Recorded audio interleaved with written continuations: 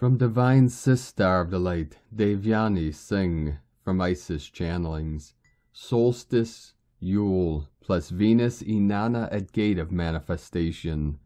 The solstice gateway, the swan song of the 1221 gateway, extends from December 21st through the 24th, coincides not only with the birthing of the new sun on Yule, but also Venus Inanna reaches first gate of manifestation at the root chakra, where she conjuncts the newborn waxing moon crescent on her journey of ascent and empowerment on the 24th of December after almost 3 months in the underworld.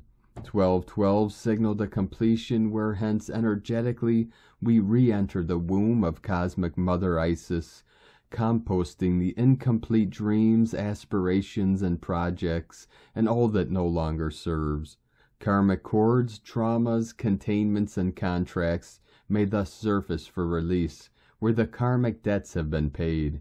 Soul connections across lifetimes may also enter a new spiral of connection and growth, where the individual souls had to go on separate paths to learn certain lessons, pay certain debts before they could reunite.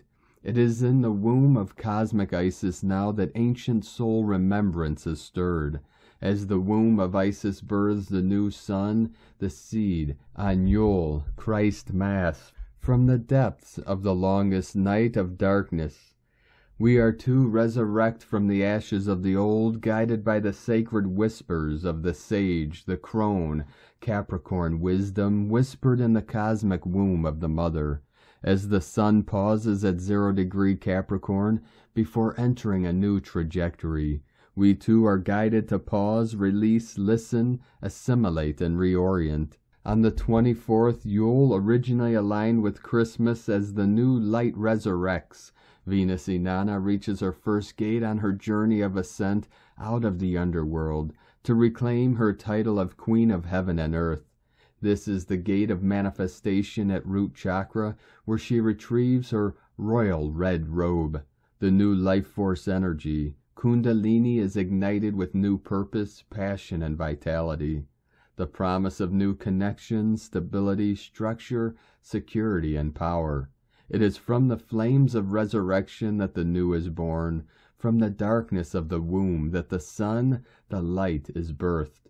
So if you are experiencing death tower moments, for Venus as Capricorn Metagoddess at root chakra could mean foundational changes with service, relationships, finances, and some rock and roll on the earth realities, as within so without. Know that your path is being cleared. The obstacles are being released for the new sun, the new you, to shine. And light in grace, in joy, be the change you want to see. Sa-ke-na from IsisChannelings.wordpress.com.